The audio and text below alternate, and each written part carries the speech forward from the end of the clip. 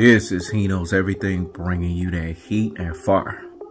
We keeping a foot on the what? On the Knicks. We keeping a foot on the what? On the Knicks. Go ahead, He Knows. International boxing fanatics and panic attack is having a fanatic and a panic attack. Lest he forgets, let's have to remind his rapid ass. Canelo Alvarez, his fighter, lost to Floyd Money Mayweather. There wasn't no pay to lose. There wasn't no nosedive. It was a boxing clinic, a PhD variation. Canelo Alvarez lost to Dimitri Bivol, another European-style boxing clinic. It was no boxing gifting decision. It was a cherry gone wrong. Let me say it again. It was a cherry gone wrong. Now, Errol the True Spence loses. We know this is a scripted fight. We know this is WWE. If you guys ever watch wrestling, in wrestling, they create contracts. They create scripts. They create fairy tales. They basically tell you what's going to happen before it happens. This is Wilder and Fury all over again, but in a different variation. Let me say it again. It's Wilder and Fury all over again, but a different variation. How did they know there was going to be a trilogy fight when the first fight wasn't even settled? It's the same thing with Spence and Crawford. You guys have to understand, boxing is a dying sport. Boxing is on dire straits. The only fight that gave resuscitation to boxing in recent times was Wilder versus Fury. But that died off. That fizzled off. And boxing definitely needed a super resuscitation. Let me say it again. Boxing needed a super resuscitation. Spence versus Crawford gave boxing that. Not only did it give it the super resuscitation, it gave boxing basically what we would say a revitalization. This is why the sport right now is at its heights. Look at the hoopla. Look at the media affair. Look at the mass hysteria. Look at how many people showed up to Las Vegas. This is the highest gate we've seen since Mayweather and Pacquiao. From food, hotels, lounges, lodges, money spent at the gate. People that was in the arena, this thing was packed 20,000+. Imagine a rematch. That's why they did a bilateral rematch. See, the powers that be understood what was going on. Imagine a trilogy. I want you guys to really think about these things, because people cannot see outside of the matrix. They cannot see outside of the illusion that's in front of them.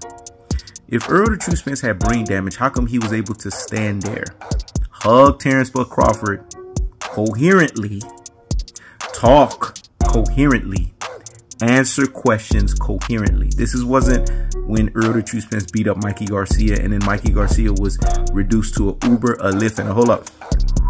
Hey, taxi, Tijuana cab driver fighter. It wasn't none of that. It wasn't a human pinata getting the shit beaten out of him. Errol the True Spence had all his faculties together.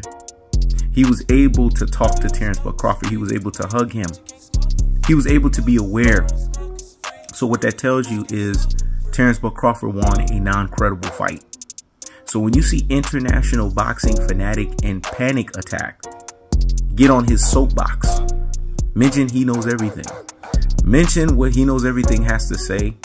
It's because this is what we call delusional boxing artists. Their job is to create delusions of grandeur in your mind. Their jobs is to neuro-linguistic program your mind. Their jobs, and it's not to insult you guys, but in actuality it is. Let me say it again. It's not to insult you guys, but in actuality it is. It's to turn you guys into brain full of mush and brainwashed dodo heads.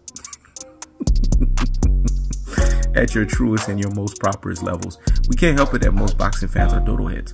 We can't help it that most boxing fans can't think for themselves. We can't help it that most boxing fans, they lack the corpus callosum. They lack the cerebellum. They lack the medulla. They lack brain cells. They lack the fact that they didn't get this in early onset of childhood behavior. It's not my fault. That is your fault. That is your Rudy Poo and Plum Plum brain fault. That is your classic Don't Intro that fault. That is your ultra fanboy and ultra fangirl with the ultra fanboy and the ultra fangirl rhetoric faults. Not mine. It's your fault. You're looking at the Matrix. You're looking at an illusion.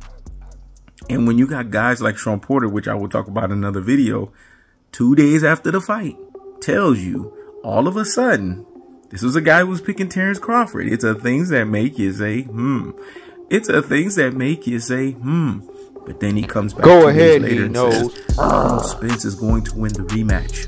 Who does that sound like? That sounds like he knows everything. That's bringing you that whoop, that heat, and that fire. And keeping the foot on the whoop on the Knicks. And keeping the foot on the whoop on the Knicks. That's what it sounds like. It sounds like that's the only motherfucker that gets it. It sounds like that's the only motherfucker that's thinking. As a matter of fact, we got a few people in the comment section. They're actually thinking. We're going to give it to the real G's. Salute to y'all. We're going to give it to the super real G's. Salute to y'all. We're going to give it to the ultimate real G's out here in these boxing streets. Salute to y'all because y'all getting it. Errol the True Spence had no punching resistance. Errol the True Spence didn't show no tactical aggression. Errol the True Spence didn't show no technical punching placement. Errol the True Spence didn't show no body snatching work. There wasn't no levying onslaught of the punishment style. There wasn't no conglomeration of punishment. There wasn't no stimulus package of punishment. This is how you know the fight would have been credible, and I'm going to break it down. If Errol the True Spence was punishing Terence Crawford, which would be realistic, and then he got caught. Remember, Terence Crawford was supposed to be a puncher's chance. He's a counter puncher. So if Errol the True Spence was punishing him and then Terence Crawford caught him because he overreached, that would have been a credible outcome. But how come there was no punishment? See, this was to build the, basically we would say, this small puppy, right? And bring him to big dog status. Terence Crawford was bigger. Terence Crawford was on snacks. Terence Crawford had loaded and padded gloves. This guy not only was on PEDs, this man was loaded as fuck. This is the only way you're going to drop Errol the True Spence. You got to be on some shit. And then you got to have some shit. Let me say it again.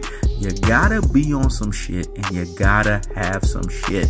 The shit that he was on was called performance enhancement drugs, i.e. Victor Conte of snack.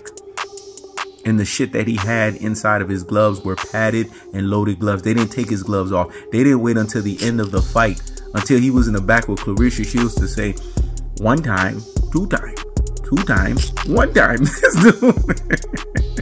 Still sound like a Negro that's missing a few fucking screws. 1 time, 2 times, 2 times. Where did he get his education? From 3rd grade? Listen, man, I don't care what anybody tell me. When you're looking at the reality of this, Terence Bud Crawford is a non-credible winner. And Budman fans are mad because Terence Bud Crawford won a non-credible fight. He won a fight that was a scripted fight. He won a WWE fairy tale affair. So when you have international boxing fanatic and panic attack come after He Knows Everything for Errol the True Spence when he needs to look at his own dirty closet of Canelo Alvarez, then you have to ask yourself, really in actuality, what is the cold-hearted? What is the unadulterated? And what is the cutthroat true telefashion? It's as simple as this. The reason why this whole trilogy has happened the way it's happened, it proved that there's one thing that's taken place. That Spence is actually the face of boxing. Because look at the media. Look at the negativity. Look at the polarization. Look at the degradation of Errol the True Spence and then the elevation of Terence Bud Crawford. That means Spence's superstar, big fish, rock star ability was able to catapult Terence Bud Crawford from a guy who couldn't sell a chicken dinner, let alone a cookout, to now he's a household name. That's the cold-hearted. That's the unadulterated. That's the cutthroat true telefashion. P.S. The next time international boxing fanatics and panic attack wants to mention He Knows Everything's name, stop the presses and pump the brakes on the nonsense and go sit down somewhere and what? higgity fucking hush. I keeps the foot on the whoop on the Knicks. I keeps the foot on the whoop on the Knicks. This is He Knows Everything. Check it out.